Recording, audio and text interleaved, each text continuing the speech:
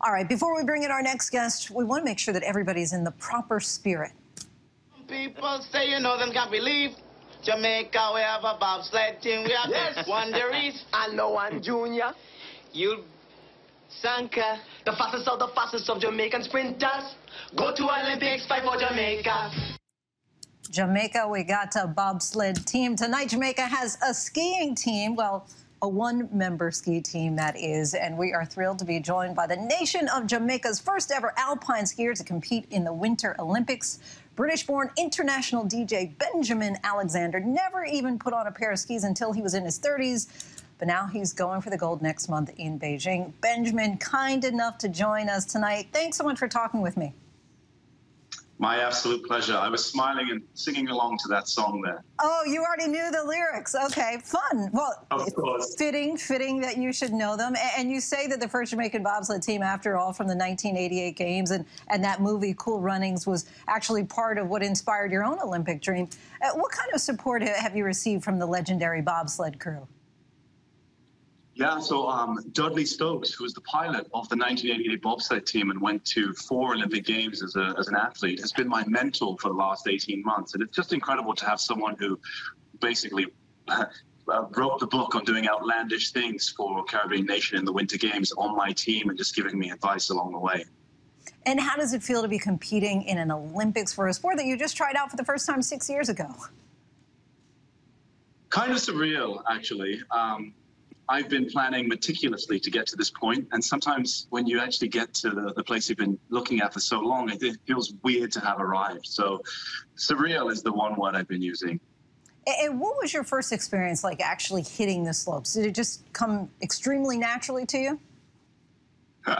No, you said it there without realizing, hitting the slopes. I hit the ground like 20 plus times on my first time skiing. I absolutely was not a natural, but I was tenacious and I had grit and determination. I really wanted to get good enough to ski with my friends. And so I just kept trying, and little by little, one step at a time, I got better and better. And now here we are.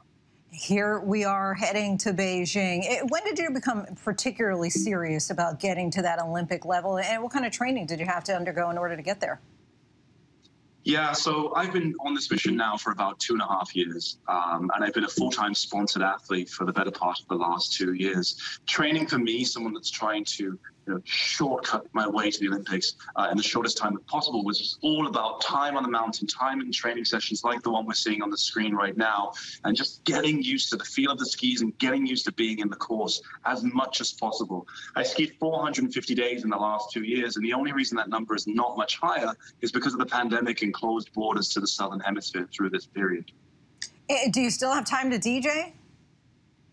No. The two things are not mutually, they're the complete opposite. I mean, in my DJ life, I'd be waking up at 10 p.m. to go to dinner at midnight, to go into a club at 3 a.m. and maybe getting home at 4 or 5 p.m. the following day. This is the complete opposite. Often I'm exhausted by the time it gets to 4 or 5 p.m. after getting up at 6 a.m. for training. So I'm in bed by 9, 10 p.m. at the latest these days. The two things do not work together. So just shredding it up on the mountains and not on the ones and twos, but for good reason, Beijing bound after all. And you grew up, you spent a lot of your time in the United Kingdom. Your father is Jamaican, but you've only spent a few months actually on the island yourself. Why was it important for you to represent the Caribbean nation? Well, look, as a mixed race individual, you always represent the minority of any group you're in at any given time. That can change second by second, room by room. So if I'm with my white friends, I'm the black guy. And if I'm with my black friends, I'm the white guy. Or Carlton from the Fresh Prince of Bel-Air, as they would say. So as a skier in a predominantly white sport of skiing, I was always the black representative, and my friends know of my Jamaican heritage. So they would always reference Cool Runnings. They would always reference the Olympics. And they said, hey, you should go to the Olympics. I guess I took that a little bit too seriously. So in the world of skiing, I am the black representative among my friends. So it was never a question about which of the two nations I would try to support. What do you hope that people take away from hearing about your journey to the Olympics?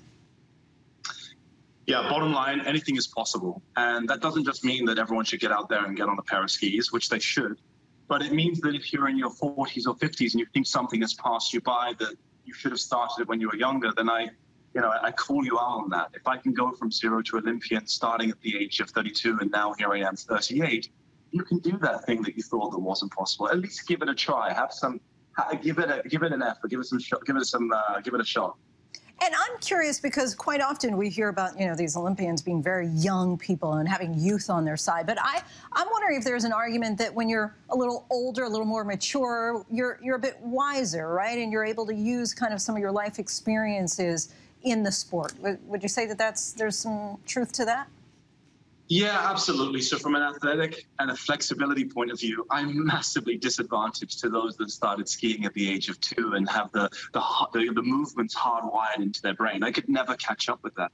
But a big part of big part of what got me to where I am today is my ability to market myself, ability to manage a budget, ability to understand travel logistics, especially during this incredibly complicated period that we've had over the last 2 years with all of the COVID restrictions.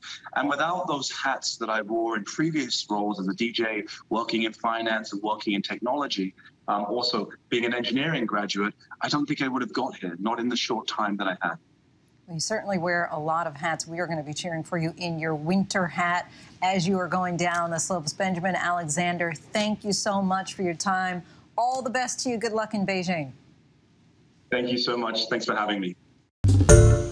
Hi, everyone. George Stephanopoulos here. Thanks for checking out the ABC News YouTube channel. If you'd like to get more videos, show highlights, and watch live event coverage, click on the right over here to subscribe to our channel. And don't forget to download the ABC News app for breaking news alerts. Thanks for watching.